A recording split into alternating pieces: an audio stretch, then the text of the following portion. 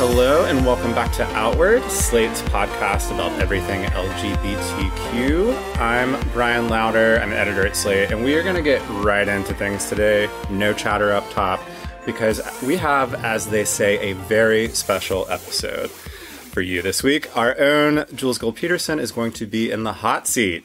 Jules, are you ready for that?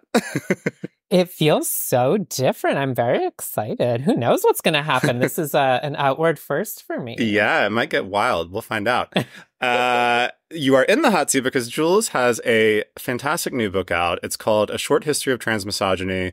And though the title is sort of demure, this one packs a really remarkable amount of history, argument, and storytelling into its svelte, like 150 or so pages. I will tell you that just in reading it for the podcast, it is like expanded and at times like challenged my thinking about the subjects it covers, about the hatred, the fear, the tokenizing of trans femininity that seems to pervade our world. And it's inspired me to consider like more deeply the relationship, especially between trans femininity and like quote unquote gay male culture that I hold very dear and talk about a lot. So it's a really rich and important book. And I can't wait to honestly read it again and learn more from it because it bears that much attention. So we've got a lot to talk about in that. But first, I did just want to take 1 minute to acknowledge that we got some thoughtful pushback on our last episode about All of Us Strangers, Andrew Hay's new film. And we hear you. We are gathering those notes. We're going to respond to them soon in a future pod episode. So if you've got more thoughts about that you haven't sent, please keep them coming. We'd love to hear from y'all, and we will be addressing that spicy feedback soon. Spicy but good feedback. Yes, very good. Very good. Sorry, much yes. Appreciated. Much appreciated feedback. We love to hear thoughtful feedback, and we appreciate it and take it seriously. Okay, we are going to take a short break, and then we will be back to talk about Jules's fantastic new book.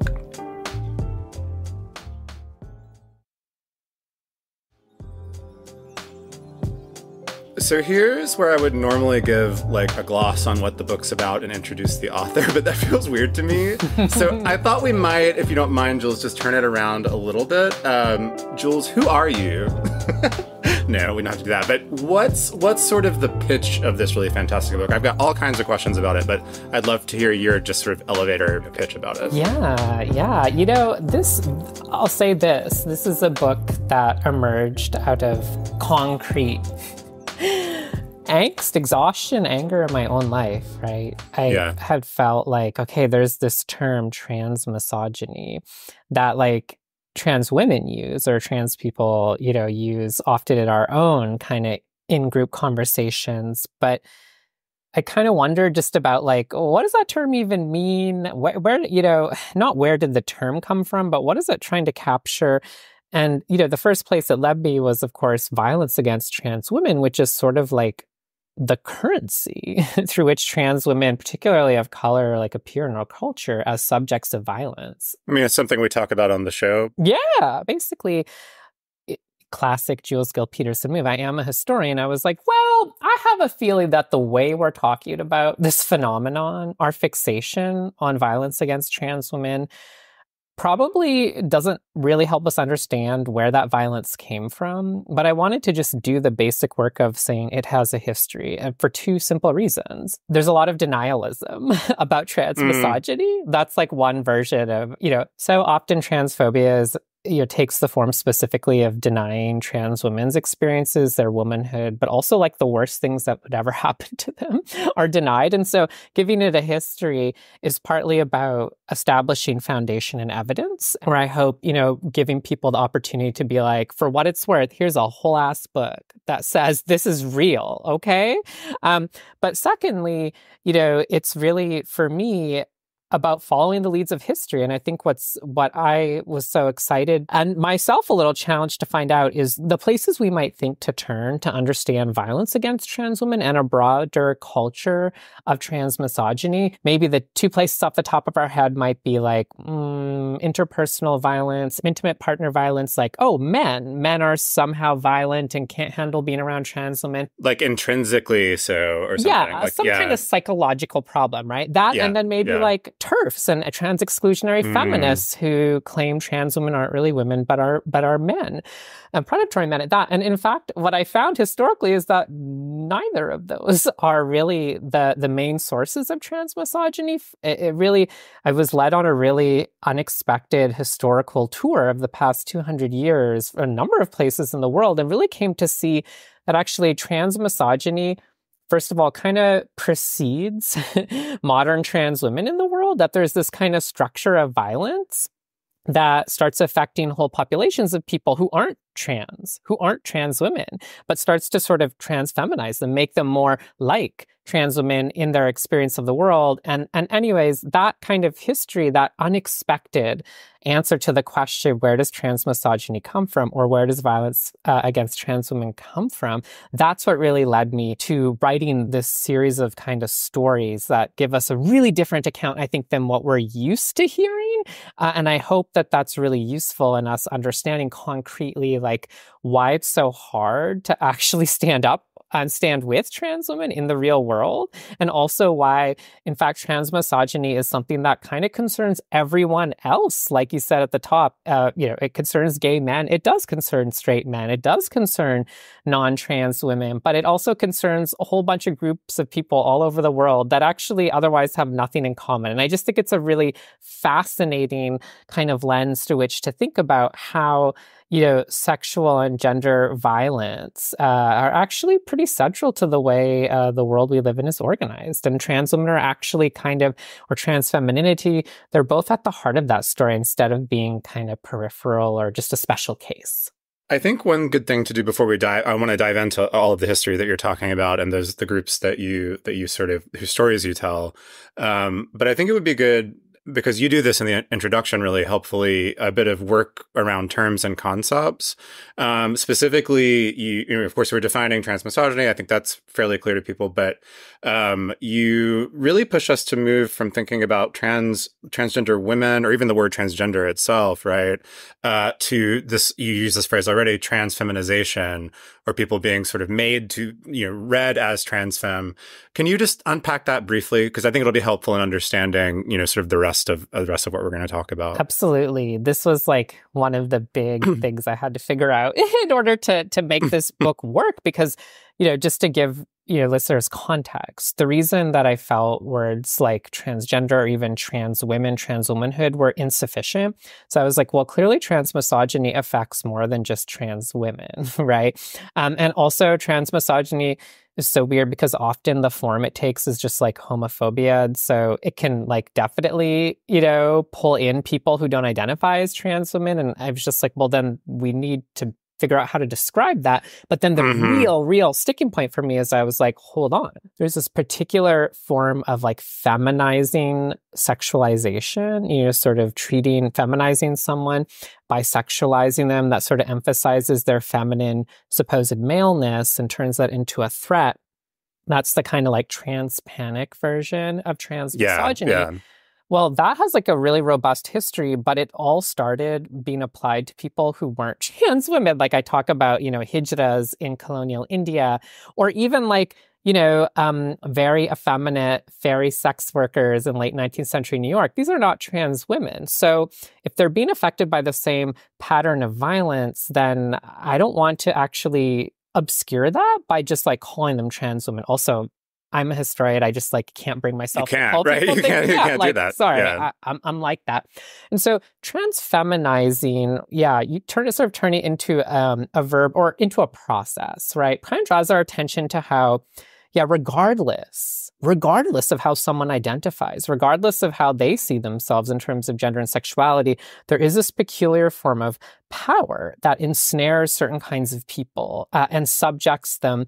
Basically, it pulls them into the orbit of trans femininity, because trans femininity, as distinct from trans women, right, what is trans femininity, right? Like, it's very often, I think, like an image projected onto people. It's a set of expectations about what femininity looks like when it's not something you get to claim as the inheritance of what you were assigned at birth, right? It's not just like, it's not just a semantic distinction. I actually think trans femininity is a really high stakes kind of appearance that can be projected onto people, or a rumor or a reputational thing, right? It can have real consequences. And so to me, being able to have all of these terms, right? Trans misogyny affects trans women. Great, right? I'm a trans woman. It affects me. Okay. I express trans femininity. People have all these expectations about trans femininity. They see those on me, right? But actually, this sort of process would allow me, I don't know why I'm using myself as the example, but it's kind of helpful to talk about, for example, the way I was treated as a child or an adolescent when I was very frequently sexualized and feminized. I was sort of the way I didn't quite understand it at the time, but in fact, I was not treated like a boy, right? But I was not treated like a non-trans girl either. I was treated very specifically, right? And so I could understand that I was trans feminized, that expectations around trans femininity were projected onto me and had real consequences for me even before I understood myself as a trans woman. And so I think just having some of that kind of linguistic specificity, I hope feels like helpful to people instead of making it more complicated. It lets us be precise. And it also helps, I think, relieve anxiety, right? Because if we just talk again about the relationship between, gay panic and trans panic, I think one of the reasons it can make us all so uncomfortable is we're like, well, misrecognition makes us feel really queasy about the fact that there is a weird intimacy between gay men and trans women, but sometimes that intimacy is the violence done to them, but it's not always ooh, what do we do with that? And I actually think being able to make those distinctions and name them also allows us to be I don't know, just to feel less anxious about how we talk about some of this stuff. So you just mentioned when you were talking about one of the most impressive things about the book to me, kind of exciting things, is that you definitively state an origin for trans panic, trans misogyny at a specific place and time with the Hijra in India. Can you, and under the British colonial occupation, can you tell us a little bit about why you feel so confident? It's very confident, right, for a historian? And I love that. So I'd love for you to just talk about why you're confident and tell us that story a little. Something about being a trans woman and historian, you got to be real confident. Okay. But actually, the process of doing history is about finding evidence, right? Following the actual empirical leads in the traces, left behind in different archives. But then a lot of it is, so it's evidentiary, right? But then a lot of it is corroboration, right? You might find something and you're like, oh, whoa, I think this explains why something emerged at this time or how something was changing over time. But then as a historian, you have to find many corroborating examples.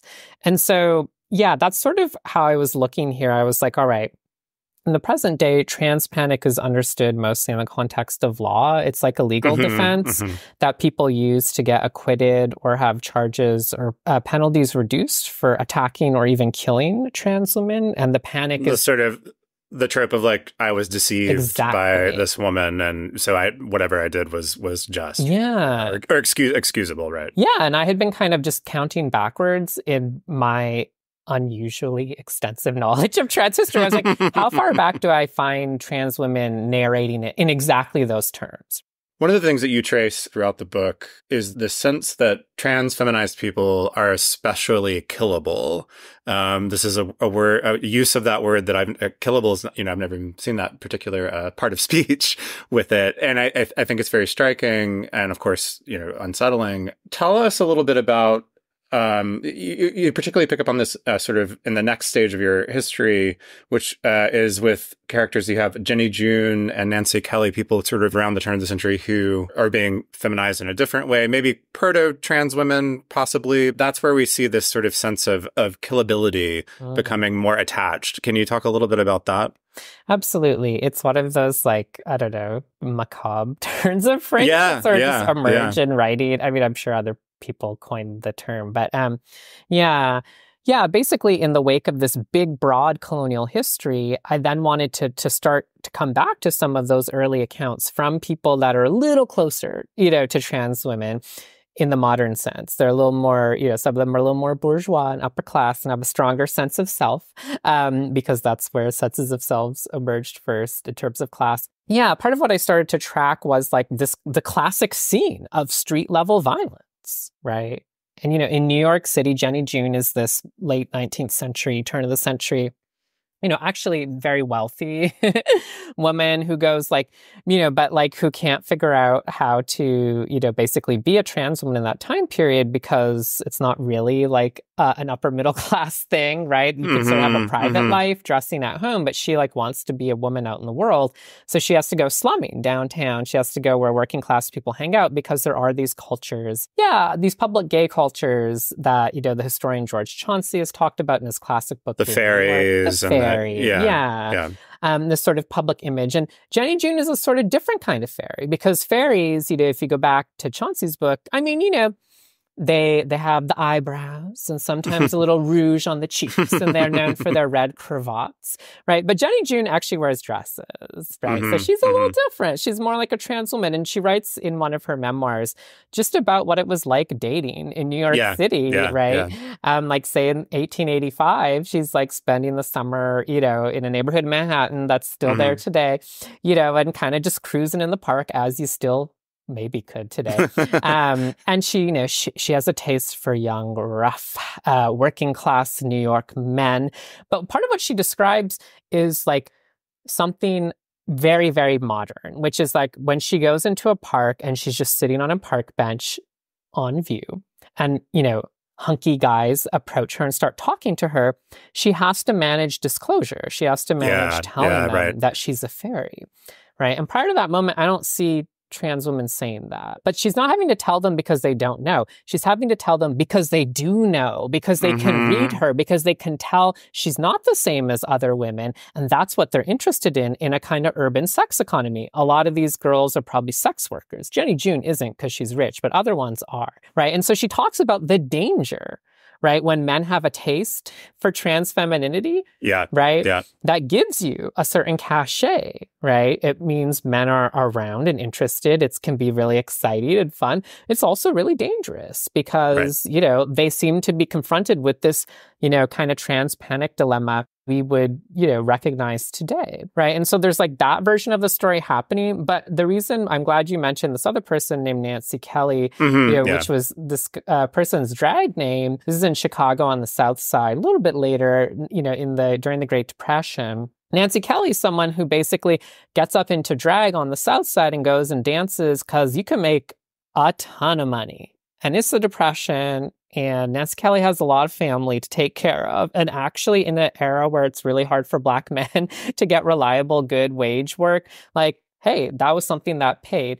And this is not, just to be clear, it's not at gay bars, right? This is like for men that are attracted exactly to this trans feminized, whether in this case drag, but like figure, right? Mm-hmm. Yeah. Yeah. And so like Nancy Kelly, basically does this work for some time. And the reason we know is that later, he lived as a Black gay man and did an oral history in which he talked about this period. And he, describes, during this period working as Nancy, the exact same kind of danger. Yeah. That basically getting clocked on the street, right? Even though like, he was risking public trans femininity for work, right? Put him at risk of being beaten up and killed. But part of what I thought is so helpful about pairing the two of them is like, okay, here's that modern trans panic, that kind of danger that trans women experience. Oh, but here's also someone who's not a trans woman again, a Black gay man, very happily so, but who worked in drag and thus became assimilated under the sign of trans femininity in urban Chicago in the Depression. So I think it really tells us that like,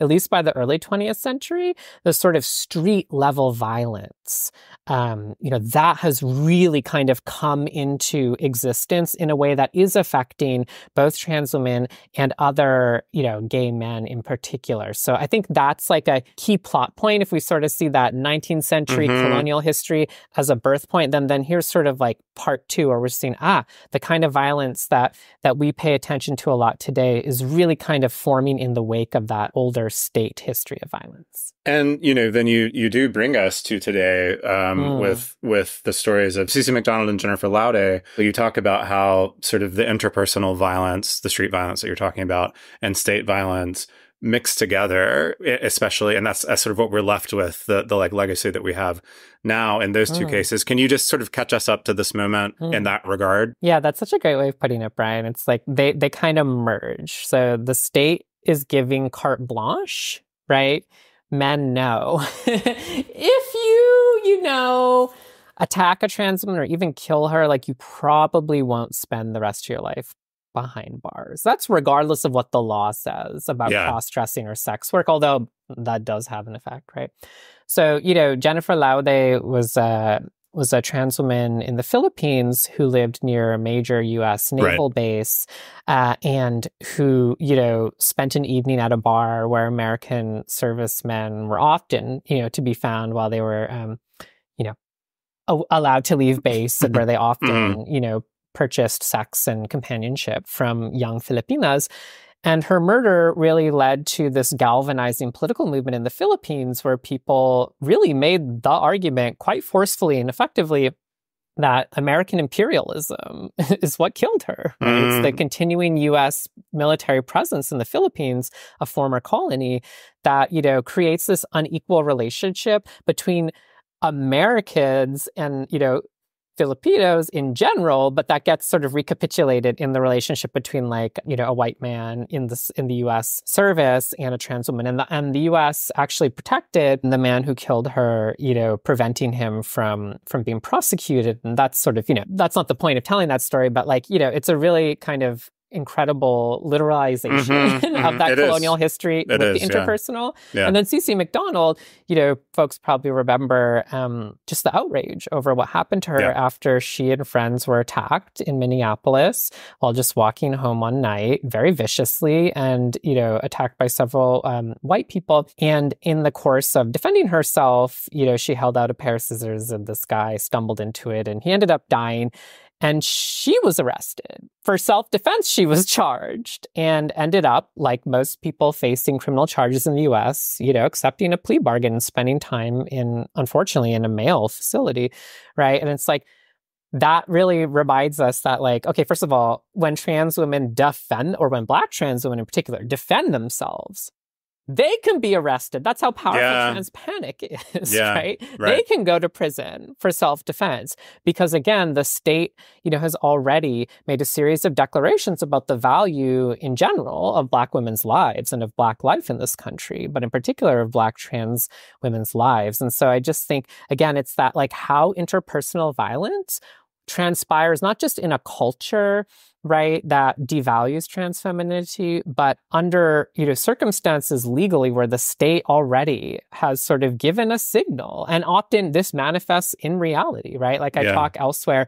California tried banning under the law trans panic defenses, and people still end up getting the charges reduced or acquitted, even though it's an illegal defense, right? It's just so incredible because this history is so long, right? The state has been signing off on trans misogyny more broadly for so very long, right? That it's actually quite hard to undo it. And then I just think that gives us more to understand instead of blaming individual people's psychology or kind of becoming like true crime. I never want to turn this stuff into true crime. It's so misleading and it takes us away from like the actual causes and effects of violence. Well, we have a lot more to talk about, but let's take a short break and we will be back after that.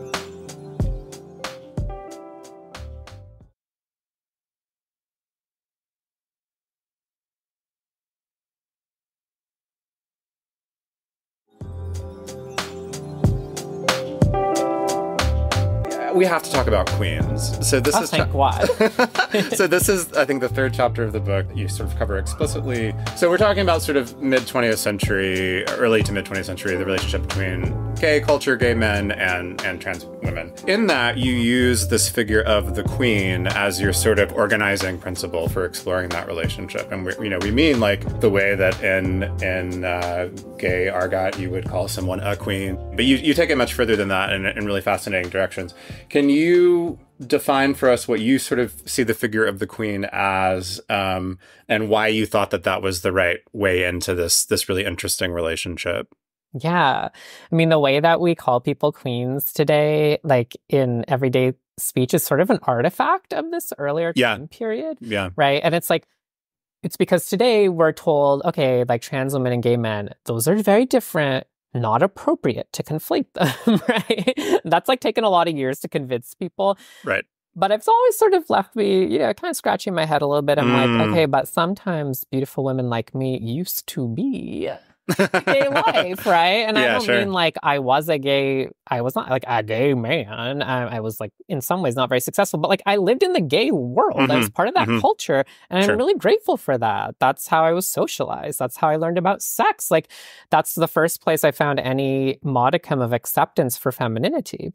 And I think what's really interesting is if you go back to the mid 20th century, we find that before that split, Queen is actually not just like the place where, gay men and trans femininity touch, but actually it has to do with the way class used to work in the gay world, right? And back in the day, part of what was interesting about, gay bars in US cities was that basically they had a little bit more class mixing than most of American society, because anyone afraid of being outed would go, clandestinely if they wanted to have community or get drunk or hook up. They'd go to a gay bar, right?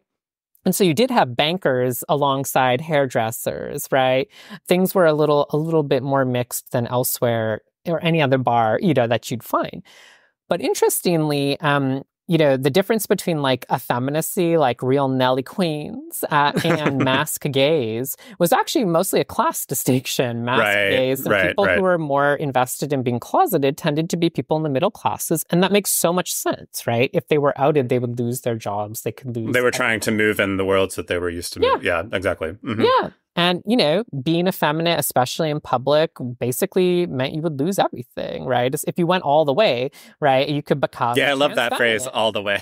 Yeah, I think but that was like a real fascination and a fear, right? And so what's really interesting is like, say in the 60s, in the mid-century, drag queens were really looked up to, the ones who performed on stage, because they were the only ones who dared to embrace the primary stigma of homosexuality. They were not just effeminate, they got dressed up as women, right? And then they earned this kind of armor, right? They were the only ones who could make fun of straight people. They could be so irreverent. They were celebrated, but in part, it's because it was kind of respectable. It was their job. And at the end of their act, they would get out of their drags and they would never leave the club dress. Because if you did, not only was that illegal, but you would be shunned.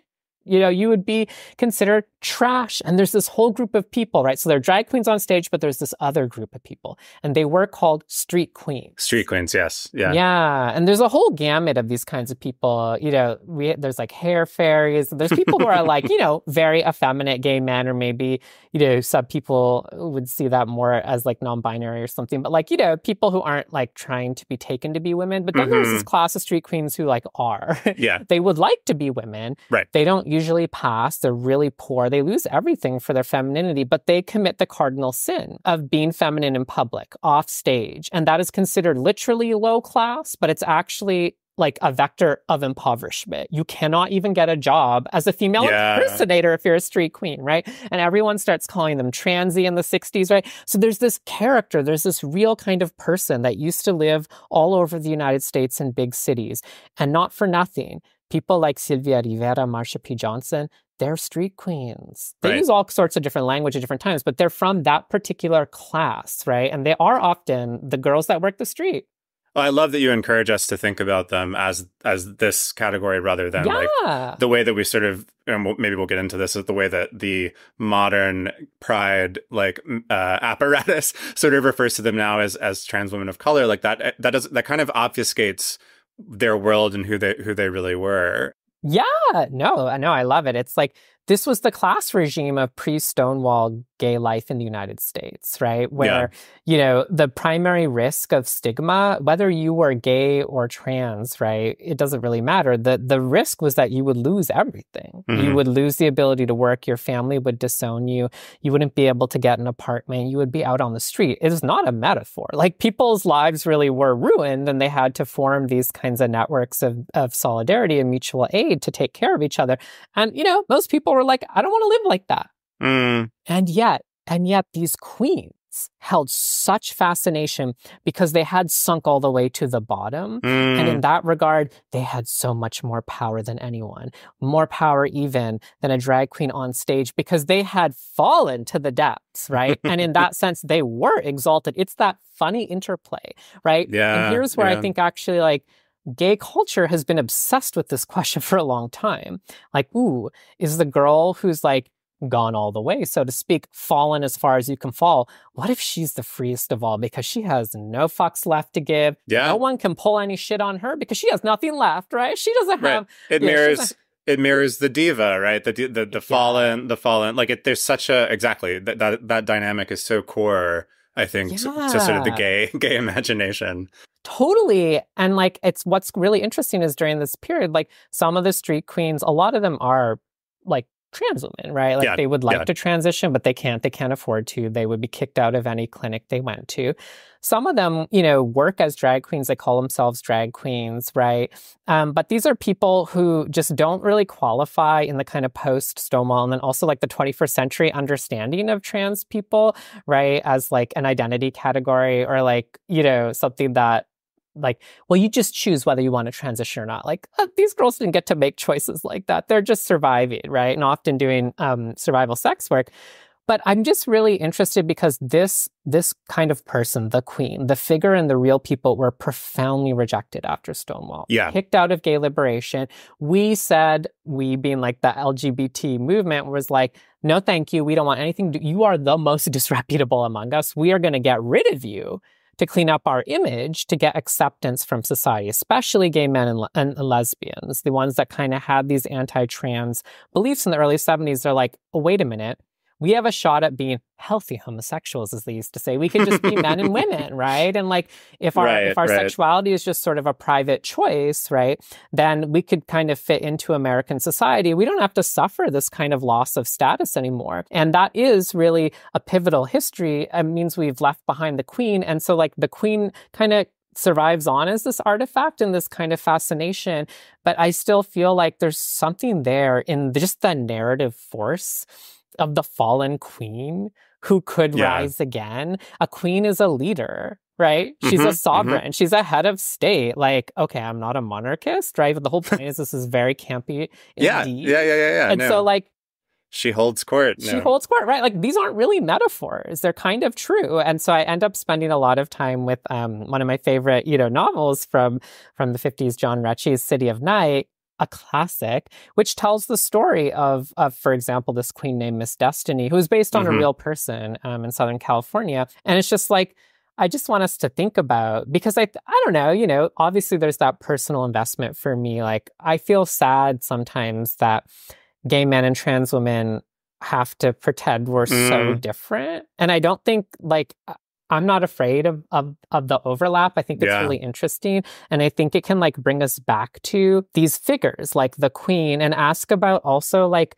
our most fervent wishes and desires and extravagant ideas about what a good life would be like and what freedom might look like. And that basically, you know, if the street queen had been the person in whose name, you know, gay liberation was actually fought. Then we would be living in a really different world, because the street queen, I mean, she needs housing, you know, she needs to be protected from the police. She needs hormones. She needs surgery if she wants it. She needs material change, right? She doesn't need the same things that, you know, LGBT civil rights have gone after. I think you share really well that it leads to an entirely different politics if you follow that that figure's lead versus. But it also means we don't have to give her up, the queen, right? Like, I mean, I'm curious to like, not to questions, Bryan, but like, I am kind of curious for the view from the other side, because like, I don't know, like there's a kind of, I think it's hard to be camp these days as something to do with like how culture has changed. But I think it has to do with this history too. Everything is so fucking serious these days.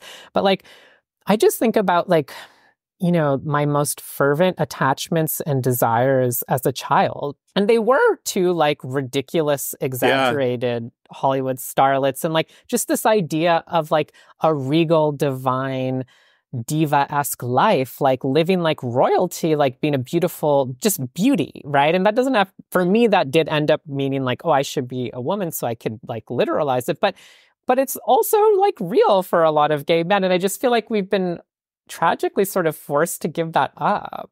So one of the core sort of things that your book brought to mind for me, and I think is a way of answering that question, is I have for a while now felt kind of mournful about the loss of under the banner of gay, under like gay man, of space for like the fairy, the effeminate queen. I would actually use that word. And the sense that, and I hope I don't mean this to sound like the sort of turfy complaint about like the trans are stealing all of our butches. That's not what I mean. But there's a sense of sometimes where I'm like, God, the gender has to be the rubric under which you express all of these wonderful qualities of femininity that I think is the best of being a gay man. To me, is the opportunity to explore those realms and those values and those habits. So there is something lost, right? There's something.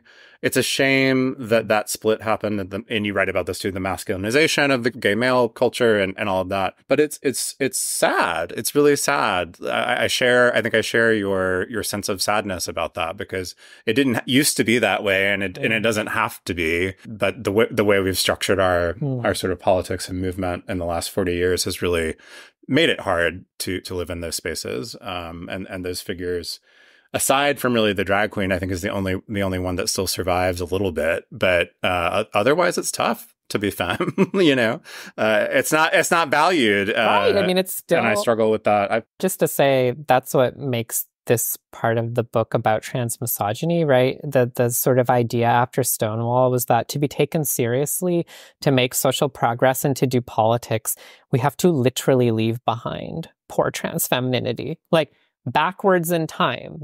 These are drags on our modernity. And I actually think that is the really disturbing story of LGBT progress, which I think that makes sense to people now, though, because I think the horrible returns of the hashtag transgender tipping point have just been so obvious to us all. We're all kind of like, oh yeah, you know what? I think we've really, which makes it weird that trans women, particularly Black trans women, are always like held up as the icons of this movement, because it's like, to me, that's just an anxiety being expressed about the fact that, well, no, really, it's been selling out those people that has basically been the wager of LGBT liberalism. And just to say, right, I think one of the most, other than the tragedy of leaving behind those incredible people or working against them, they're not gone, right? The other tragedy is it didn't work for gay people. It did not reduce homophobia, right? Like, here we are, there are fucking don't say gay laws. People want to ban gay marriage. It just didn't work. It was a failing strategy. We gave up everything amazing and queeny. And what did we get in return? I don't know. Nothing. Marjorie Taylor Greene, she's still here, right? And she does not have any sense. Why do I keep mentioning Marjorie Taylor Greene? This is the second episode in a row. I just clocked myself. I don't know what my problem is. Anyways. I wanted to leave us with just a little bit of, I don't want to say hope exactly, but you do end the book with maybe a different vision for what could sort of maybe actually overcome transmisogyny. And I like, one of the things you say throughout the book actually is that it's important to, one of the reasons for this is showing that it is not in fact like innate, or like this didn't have to be this way, right? This is not just like like you said, psychological or sort of natural like structure of things. It was invented at a specific time, or it emerged at a specific time, and it's developed over these 2 centuries. But if it's not innate, if it is sort of constructed or of a moment, it can be overcome, right? There's something hopeful there. And you leave us with this great note that trans women are extra, trans femininity is too much, as the core of something. I think that's a different way of thinking about things. So just give us a little hint of that before we go. Yeah. I just love this like reversal of expectation. Everything about serious politics and serious culture, even honestly, mainstream feminism has been anti-feminine, right? It's like, we got to get serious. We need to be strong, right? Women can't just be tawdry stereotypes and artifice and coquettes. No, right? Like, just look at any woman politician and how much pressure she's under to be like masculine, but then how many penalties she incurs for being masculine, right? Like, the LGBT movement too has basically said if we get rid of femininity, if we minimize it, maybe we'll gain respectability, and it failed. So I simply propose, what if we do the opposite?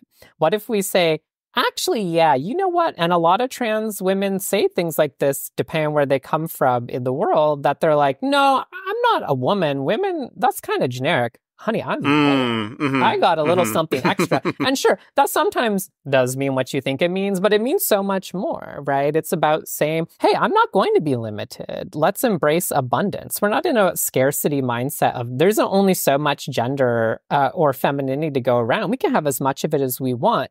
But what that really means is the rallying cry says, what kind of world would we have to create in which like the people who are the most women, the most feminine, were actually appreciated for that, right? That's the reversal. And that's a huge project. This is, I think, the fun part of it readers could check out or listeners could check out by reading.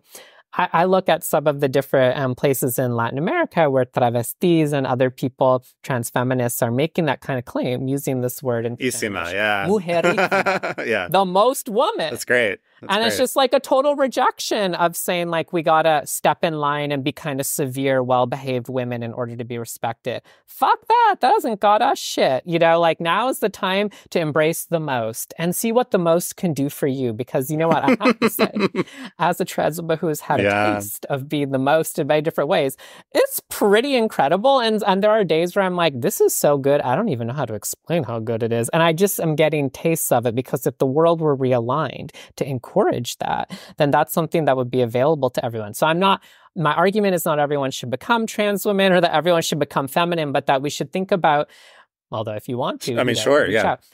But the claim is sort of more like, imagine what that would do to our mindset, right? There's no trans panic if you actually see the most of something as positive value. Oh my gosh, it's so much extra. Woo! And believe me, a lot of men do have that reaction. So it's about like severing the link between that desire and the violence. So I think there's good news, right? And I think there's good news when we listen to particularly poor trans feminine people, trans feminized people, and just like think about what they know best because of the violence that they've been through. They have an incredible repertoire of knowledge and experience, and I'm just endlessly inspired by them. Oh, thank you so much, Jules. This is the book is just so exciting. Talking to you has made me want to go jump right back into it all over again. For listeners, the title again is A Short History of Transmisogyny. It is by someone that you know and love, Jules Gill-Peterson, our dear co-host. Please go pick it up, share it with everybody. I think it's going to make a big impact. Thanks for writing it, Jules. Oh my gosh. Thank you for reading, Bryan, and thank you for talking with me. This is a very meaningful conversation. Like I said, I think this is actually a book, like, sure, it's for the dolls, but it's also a book to, like, bring all of us together. And I just think there's so many people who have cherished relationships to trans women or trans femininity who aren't trans women, and it's like, thank you for being one of them. Proud to be. All right, everybody, that is it for this episode. As always, please send us feedback and topic ideas at outwardpodcast@slate.com or via Facebook and X at Slate Outward. I keep reminding you of this, but we are going to be doing more advice episodes every month. So please send your questions. We've been getting more, which is great, but we'd love to see even more. And, those can be about queer relationship dynamics, souring friendships, hard work decisions, nosy family, anything like that. You can send those to us at outwardpodcast@slate.com. And we, again, really love voice memos, so we can hear you, but email is okay too. As always, just a reminder that by joining Slate Plus, you'll get ad-free podcasts, extra segments on shows like Working, and you'll never hit a paywall on the Slate site. To learn more about that, you can go to slate.com/outwardplus. Our show is produced by the wonderful Palace Shaw. If you like Outward, please subscribe in your podcast app, tell your friends about it, rate and review the show so that everybody can join in with us. Until next time, thank you, Jules. Hey, stay gay. Stay gay, everybody.